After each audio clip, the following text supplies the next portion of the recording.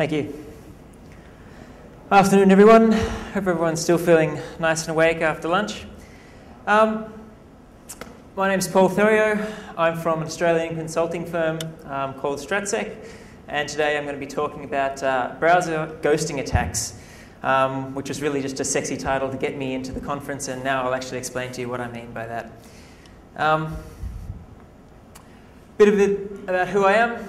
I'm a security consultant, which obviously means that I'll do anything for you. If you need me to clean the toilets, if you call it a security project, well, I'll do it for you. But I guess what I enjoy with security is on the application side. I come from a bit of a development background. I always thought I was going to be a developer before I went into security, and sort of fell in love with it. And most of the development stuff I did before that was in the web, so I've sort of always been interested in plugins and browsers and web and that sort of side of things, and this has sort of led to the type of research that I've been doing over the last couple of years in terms of in the field of plugins. I presented a couple years ago about flash malware, and then earlier this year I talked about malicious plugin attacks where you force the plugin to prevent, or basically stop the plugin from unloading sensitive data, so unloading the malicious data. And that's basically was the precursor to this browser ghosting attack that I'm going to be talking about today. So when I looked at some plugins in the past, basically the most vulnerable plugins that I found were Acrobat, which seemed to be the most vulnerable to this. And basically the attack works by stopping the PDF from being unloaded and then trying to do some malicious things after that. Basically the way I'm going to break this down is first looking at the persistence, so how you stop it from being unloaded. Then looking at communication, so how do you then talk from you've got this malicious thing sitting in memory, how do you talk back to maybe a command server or something like that? And then looking at the functionality that's available and what's possible from there.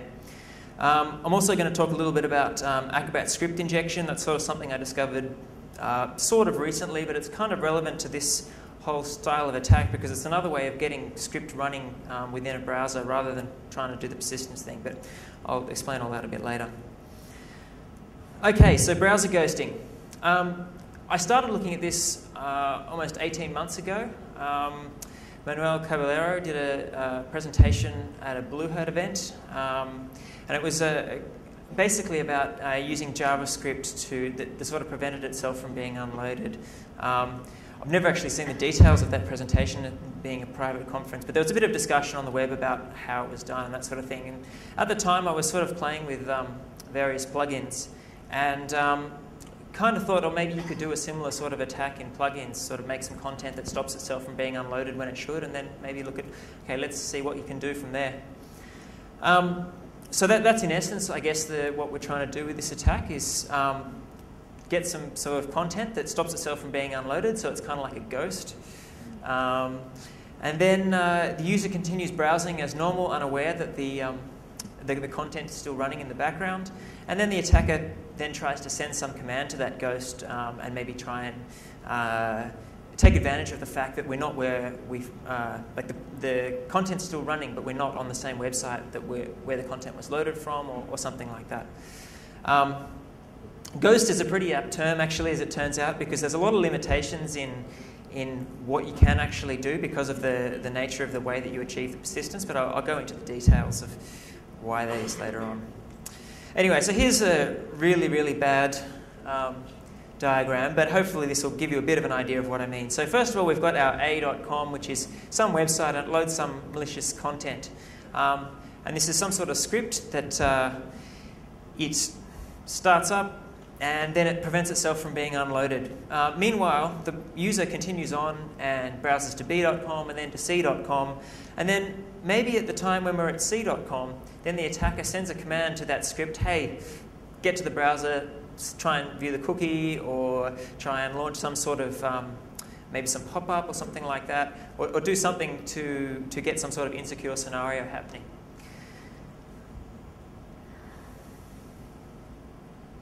Okay, so what are some sort of potential attacks that we can do if this was possible? Well, we can have a persistent command and control channel. If we can get that bidirectional communication going between the content, then we effectively got kind of like a bot sitting on the computer, sitting there waiting for commands. That's kind of cool. Maybe we can do some keylogging or click monitoring if we can somehow get access to those things. Accessing or modifying subsequently loaded web pages, maybe steal some data, potentially breaching cross-domain policy, that sort of thing. And then obviously abusing system resources. If we've got a script running on the system, we're obviously taking up that user's system resources. We might be able to, we could request web pages, whatever else, show ads, something like that. So it's essentially, I guess, a Trojan running at the web app layer. Okay, so a bit of the background of why I guess where this came from was I noticed in the old version of the Java plugin, it's actually been fixed now, but in the old version of the Java plugin, when you navigated away from the page, the Java applet that had been loaded on that page, although it wasn't still shown, it would still be running in the background. And it only actually closed when the browser was closed. And that's really where the idea came from. So it's really quite trivial to do. I mean, an infinite loop is really all you need to do. So if you put that first bit of code, the stop function is something you override in an applet. As soon as you call it, it'll just keep printing out stop.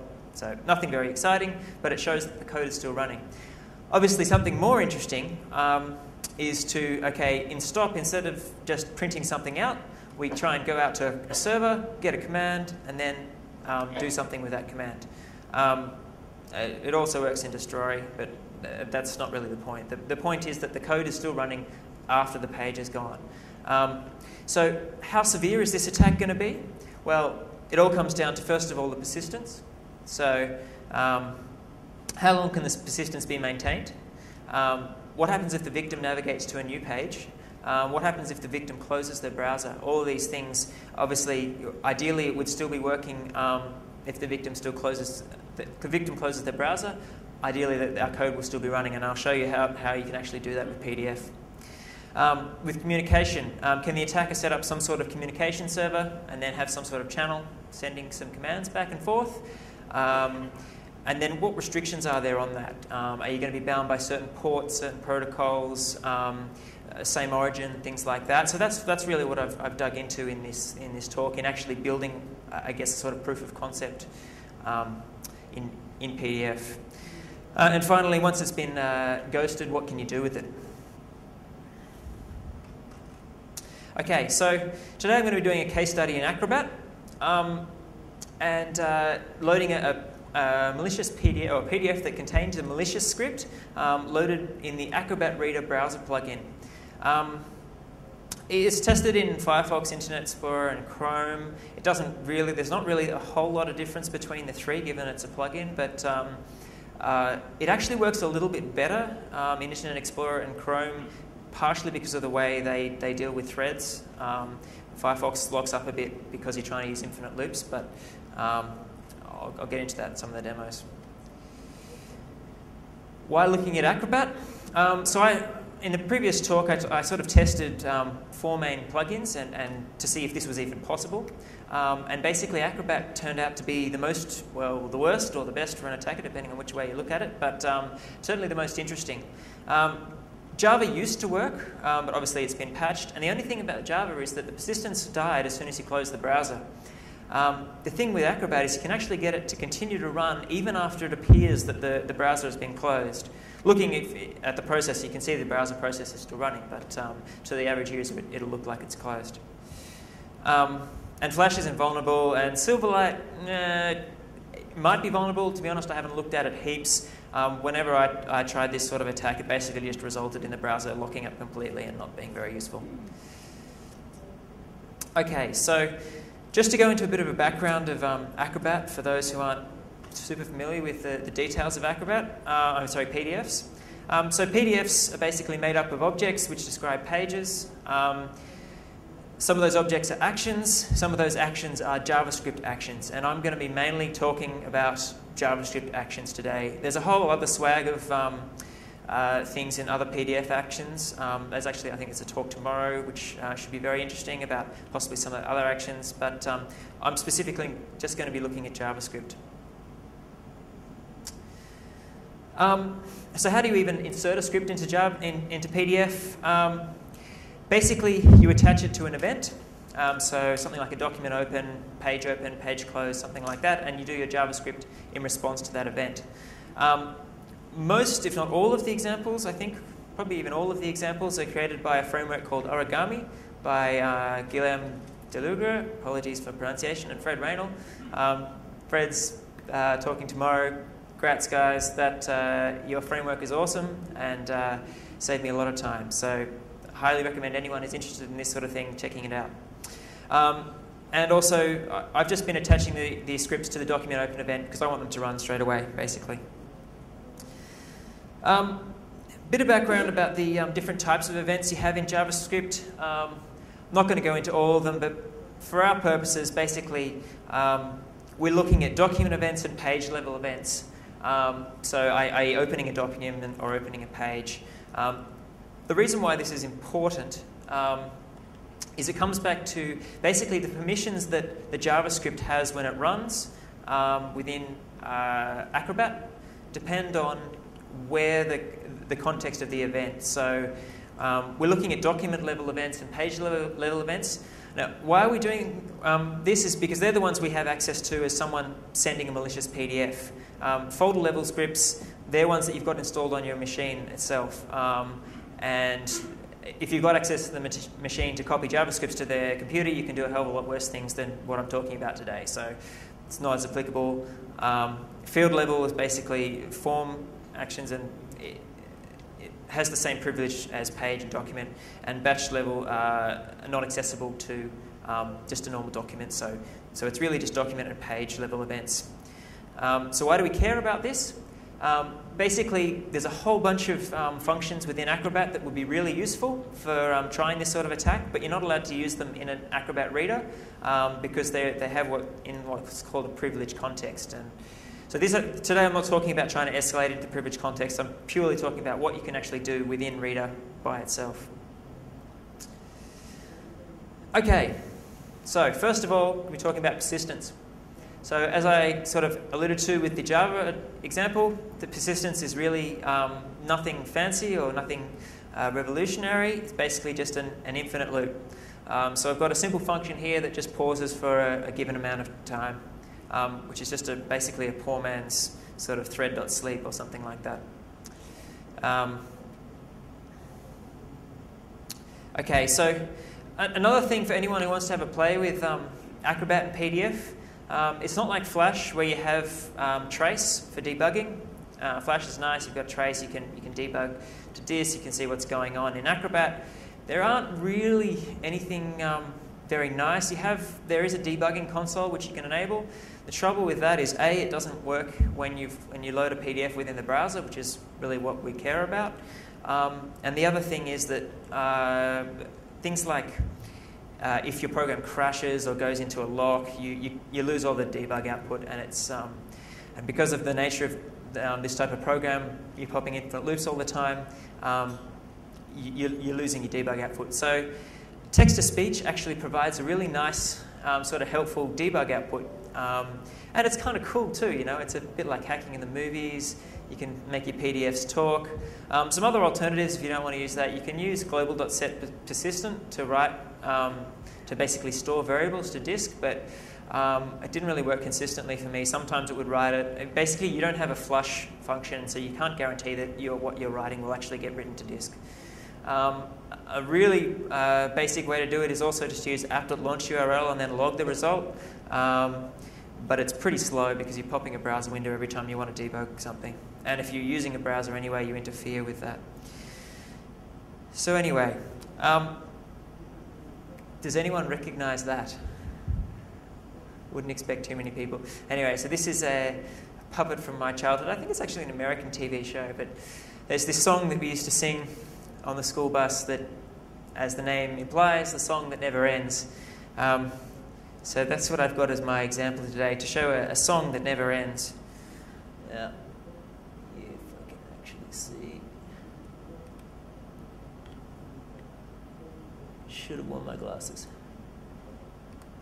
This is the song that never ends. Okay, yes, it goes on so here we and have on, my friend. a simple PDF that plays some songs. Not knowing what it was, and they'll continue singing And it when we close the browser, oh, well, that's not so good. So, well, that's not really a song that never ends, obviously. That's just a song that ends, so not really what we want. But if I link that pause function, and I get that to do the singing for me, you'll see. This is the song that never ends. The song that never ends. Yes, it goes on and on, my friend. And some people started singing it, we've got a browser that never not knowing closes. what it was, So, and they'll continue singing it forever. okay, well now we've got Because persistence. That's our first part. We can't get rid of it. Goes on and on, my friend. Some without people killing it. started singing it, not knowing what it was, and they'll continue singing it forever just because this is the song that never ends. Yes, it goes on and on, my friend. Some people started singing it, not knowing what it was, and... Hey, okay, it died anyway. Good. Okay, I had a timer on it too, so after the given amount of time, it finishes the infinite loop and dies. So, okay, that's our first part. We've got some sort of persistence, but it's not really, I mean, it's not that useful unless, you know, the whole window's hidden, because if the user can just see that the whole process is just sitting there hung, then that's not very, it's not exactly a subtle attack. So I started playing around, and turns out that if you're really quick with the mouse, which I'm not going to be with that screen down here and with my touchpad, but if you're really quick, you can get up there and close that window before the JavaScript really kicks in or something. I'm not exactly sure what, but basically you end up with the loop running and the window not being visible. So now obviously when you're trying to attack a user, you don't have the ability to just control the mouse and, you know, close the window, or at least it's not very subtle if they do that. So what we can do, if I get this right. Okay, I'll just quickly go. So this is the code for those last two demonstrations. So the first one just does the song that never ends. The second one starts the song that never ends, and then it just goes into a loop for 30 seconds. And that's enough to stop the browser from closing. Okay, so the key thing here in actually launching a useful attack is getting the browser to disappear before the PDF locks up that window and you lose and use any sort of interactivity. This can be automated just by using pop-up windows and scripting, as it turns out, as long as you get the timing right. So you may have to bear with me a little bit, but we'll see how we go.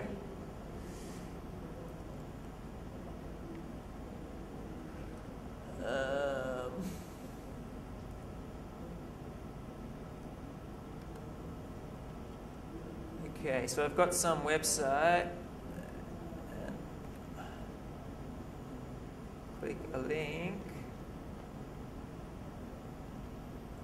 And any luck. I'm still alive. Okay. So we have our... I'm still alive. So here you can see I can still use the browser. And in the I'm background, still alive. Obviously I've got my PDF running and it's going around in a loop I'm saying, still alive. I'm still alive. Now, I'm still alive.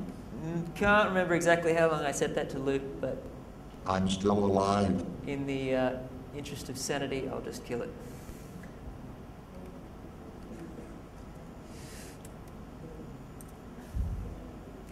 Okay. So, great. Now we have our PDF. It's hidden. It's running in the background. It's chewing up 50% processor, but, well, it's not our processor, right? There are a lot of side effects, though, that you have to be careful with in trying to get this actually as a stable as attack, because, funnily enough, infinite loops cause system instability. You've got to get the timing right. You need a new window. Like using it in the same window in a frame within a window doesn't work because it just hogs all this, the processor. Quite an interesting byproduct actually is that for the window that is holding the malicious PDF, that Acrobat is using all the CPU to run that infinite loop that's doing nothing.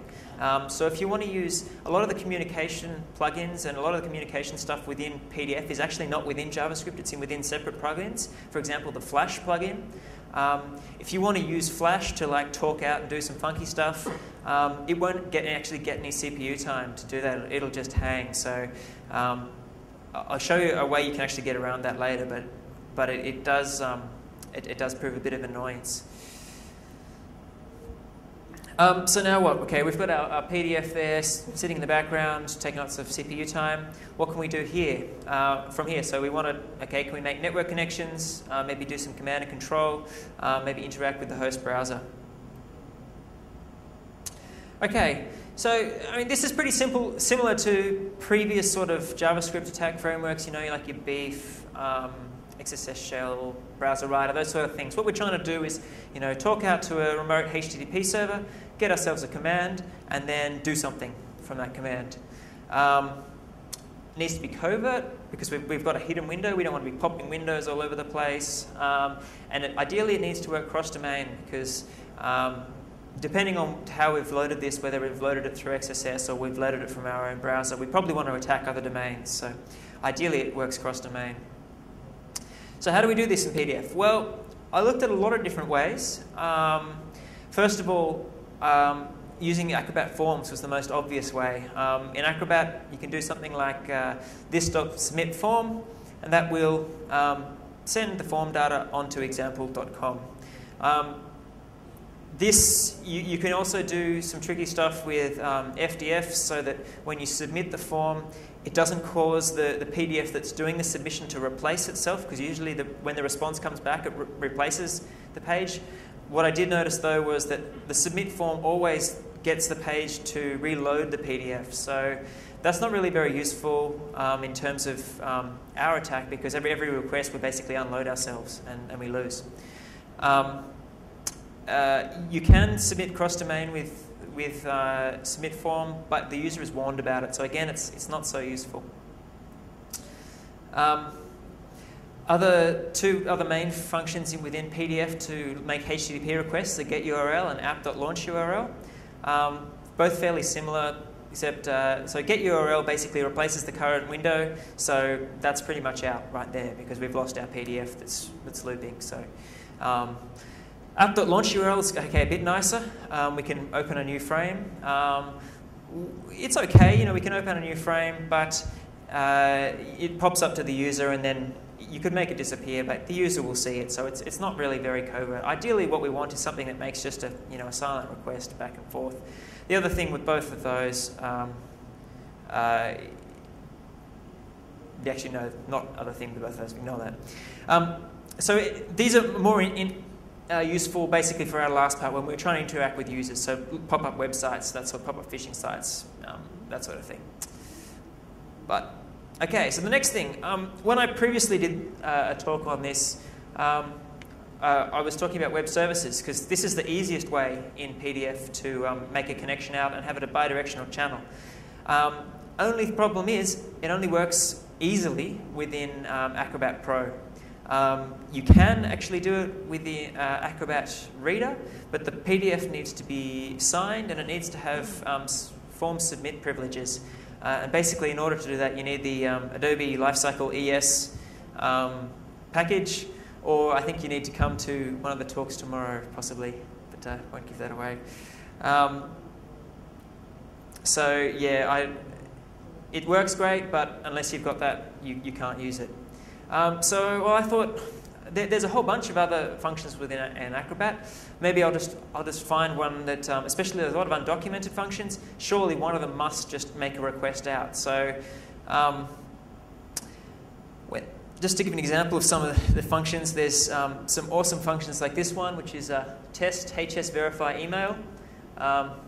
Notable thing, S. Dakin, so that'd be Scott Dakin, developer from Acrobat Reader. So this is some sort of test function or something that's still sitting in JavaScript. This next one, I'll just find one that especially there's a lot of undocumented functions. Surely one of them must just make a request out. So It's got sdaken again, Wibbler. So this is all kind of debug code or something that's, I don't know, put in years ago and no one sort of realized to take it out. I Googled for Wibbler and this was the first thing that came up, which I thought was pretty funny. Keep working, guys. So basically what we're doing here, just doing for I in this, get all of the functions within this object. For each one of those functions, okay, if it's a function, call it with a URL, see if it makes a connection, and then if it makes a connection, then hooray, we win. But turns out there's a couple of reasons why this doesn't work so easily. One, it crashes all the time when you try and do this. And two, all the functions I did find that actually did make a connection always warned the user of the cross-domain attempt. But yeah, there may be functions there, but I couldn't find any. So anyway, so I turned to looking at Flash, and basically you can embed Flash files within PDFs. And then you can use the Flash file to do the talking for you without triggering the warning signs to the user. So just I can do this. Oops. Actually, Firefox might be a bit easier.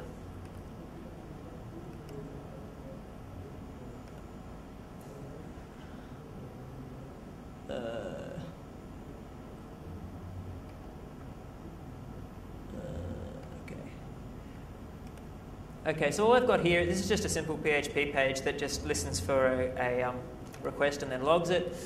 I've got a cross-domain Flash PDF here. Notice here that this is on C.com, this is on B.com. I load my PDF on B.com. There's a hidden Flash file in that if we reload this file, you can see it made the request there. And so we can reload this a couple times, and we'll see here, you can see it making the cross-domain request. So we've got a silent cross-domain communication channel.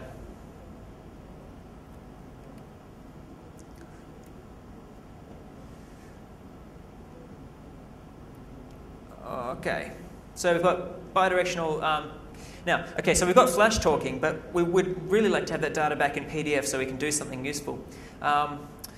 Basically, this is easy to do in PDF. You just set a callback in the Flash function with some name, and then you just do call AS, then the function name. So then you can get that data. Sweet! I thought I was totally set.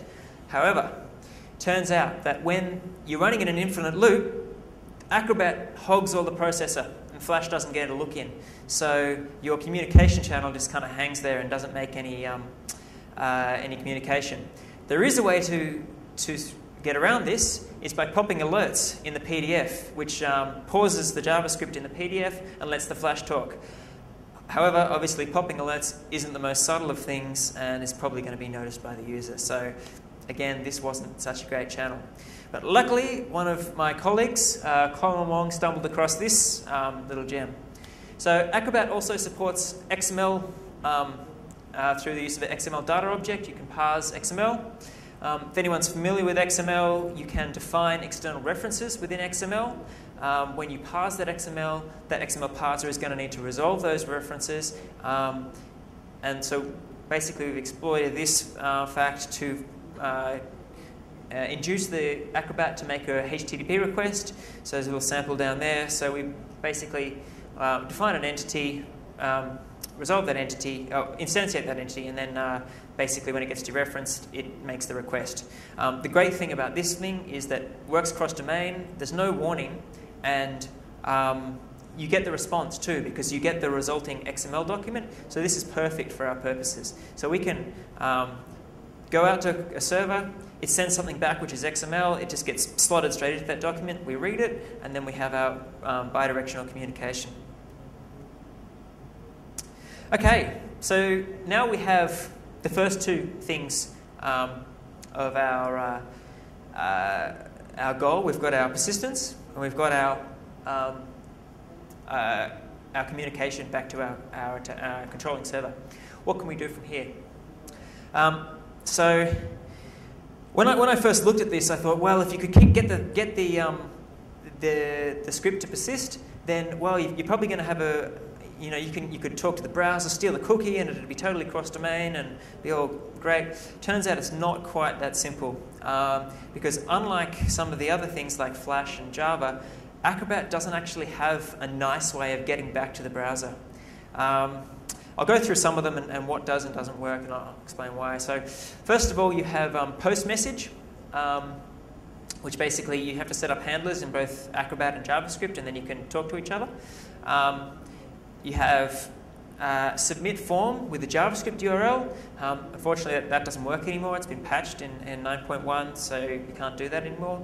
And I also tested, it's not just submit form, pretty much I couldn't get it to work with any JavaScript, any function. And so that's kind of out. But the other way to get data back into PDF is basically just defining it in the URL. But it's not really what we want, because what we really want is something in Acrobat that can reach out and grab the data from the browser. So basically, post message is the only one we can really do that with. So this is basically how you set it up. You set up a message handler, it's defined in bold there, and on message you do something like grab the cookie or whatever. And then you send it back to the PDF. Inside the PDF, you have a message handler object, and then you call this.hostContainer.postMessage. The problem with this is obviously you need to define some JavaScript in the page that's hosting the PDF, which basically ties that PDF to that page if you're going to do anything useful. So thereby removing any sort of advantage you had around, just grabbing it and going to a page or getting a reference to a window and grabbing data out of a window. So that kind of pretty much neuters any sort of attack directly towards the browser anyway. As I said before, okay, there is this.submit form, but it's been patched, and if they haven't patched, then well, you could just, there's plenty of command execution bugs in older versions of Acrobat, so if you're going to attack older Acrobat, you may as well just do command execution. So, talking to the browser, no, not really so possible. How about keylogging? That was what the Calabero attack was talking about, grabbing focus and stealing keys and that sort of thing. Again, not being able to talk back to the browser, like with Java, you've got Live Connect, you can just call stuff as long as you've still got access to a valid window object.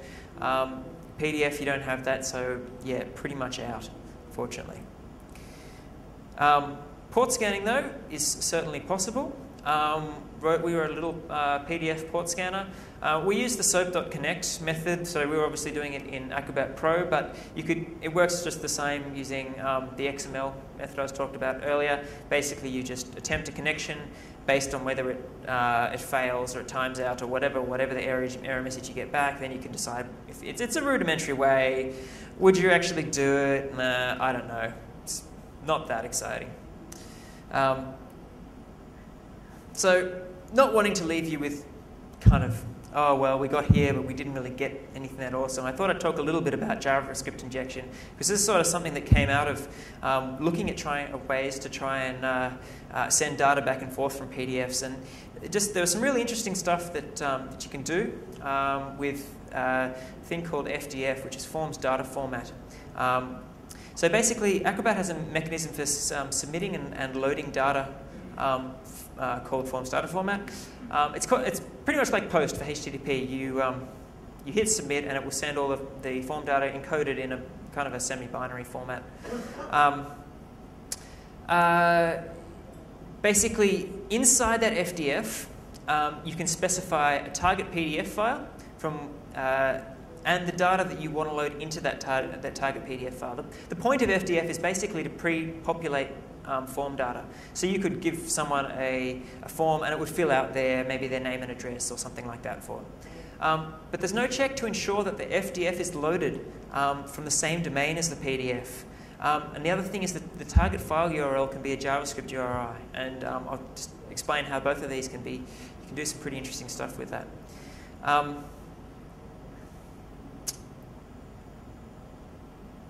Okay, so that's what an FDF file looks like. really basic one anyway.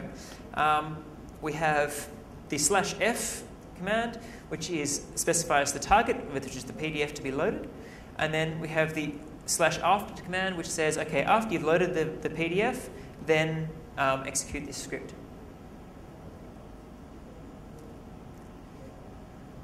What does that mean? Well, it means you can inject script into Adobe's website, or any PDF for that matter. When I found this, I thought, whoa, this is huge. This is a mad vulnerability. Like, I'm going to get mad creds for this. I emailed Adobe. It turns out this isn't actually anything new. This is actually known. It's documented in the Adobe website. Basically, they have a thing called enhanced security. If you enable enhanced security, it prevents FDF injection, but it's not enabled by default. Okay, so you can inject script into a PDF. Big deal. It's not the browser. You don't have the cookie. What? One thing you could possibly do, if you know the exact URL of a PDF, you could steal the contents of that PDF.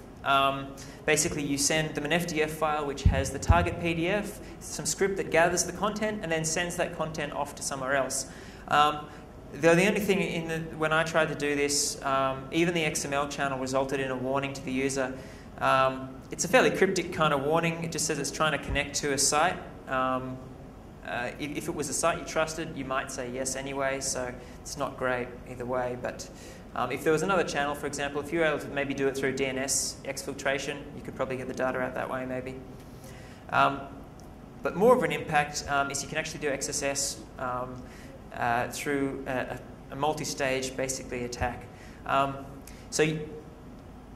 Basically, because it doesn't check the file, or the F parameter contains JavaScript, or you can use a JavaScript URL there. You can use you can put in JavaScript now. So if we went back to where was it? So if I put JavaScript in there and open it up, I'll get JavaScript alert, whatever. Now, that's not great in itself because obviously you just open a file, you get JavaScript, you get code executing on wherever you loaded that file. However, if we use a multiple stage attack, basically we do XSS. So we first of all launch our previous FDF like we did before. We open our victim PDF here. So first of all, we get our FDF, then we load our victim PDF, then we run our code, which submits back to our alert PDF. We get a warning. So, damn, we were so close, we almost had XSS. I don't know, maybe a user clicks yes, maybe they click no, but nah, it's not so great. What we really want is no warning, which is possible. One of my colleagues, Alex, noticed that if you use a redirect, you don't get a warning. So basically with this attack, you load the FDF, then you load the victim PDF, and then instead of going straight back to your site with a malicious FDF, you bounce yourself off a redirect on their site, and then you get your JavaScript, your FDF that has the JavaScript in it, and then you win. I guess the implication there is if you have PDF and you have Open Redirect, you have XSS on your site. Not as cool as the FDF bug from a couple of years ago, but still kind of interesting. There's some interesting implications for the ghosting attacks I was talking about. Now, instead of getting someone to load a malicious PDF, we can now inject our malicious script straight into a PDF on any domain. Basically, you don't need to find XSS on the domain to have some script running on the domain. So you just you load up an FDF file. It then injects that script into a PDF, and then you can ghost that PDF. You can do exactly the same stuff as I was doing before, but basically on any domain, which is kind of cool because if you're trying to do an attack, some of the things you might be able to do is say you want to do an attack where you've got XSS on a site but you don't know what a user's logged in. You can use the persistence to keep yourself running in memory until they have logged in, and then you can trigger the XSS to steal the cookie or something like that. Another cool thing about this is it deflects the attention away from the bad FDF file, because it looks like the PDF that's loaded is the one that's actually causing the problems. Although I did notice some limitations with using FDF and the sort of persistent stuff. Basically, there was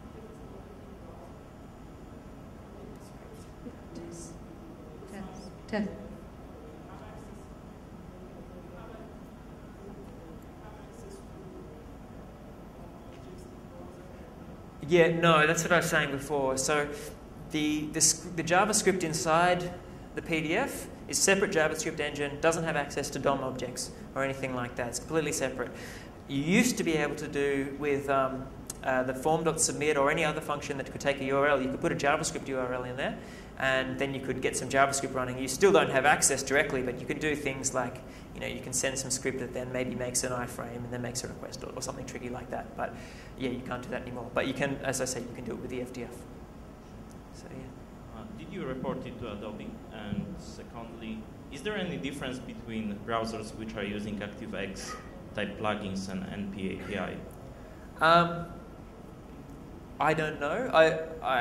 Yes, I did report to Adobe, and their response was enable the enhanced security, which is, yeah, it works. You enable the enhanced security, it prevents that. I've tried this in both ActiveX and, well, I don't know, but Internet Explorer and Firefox, and both the results are pretty much the same. It's a little bit more stable in IE. Again, I think because of the multi-threading or something like that.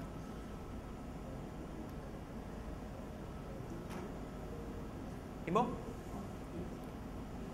Okay, thank you. Thank you very much, Paul. Ladies and gentlemen, we're going to start with the next talk as soon as we set up his materials and his PowerPoint. So that'll give us an estimate of 5 minutes. We'll see you back here. Thank you.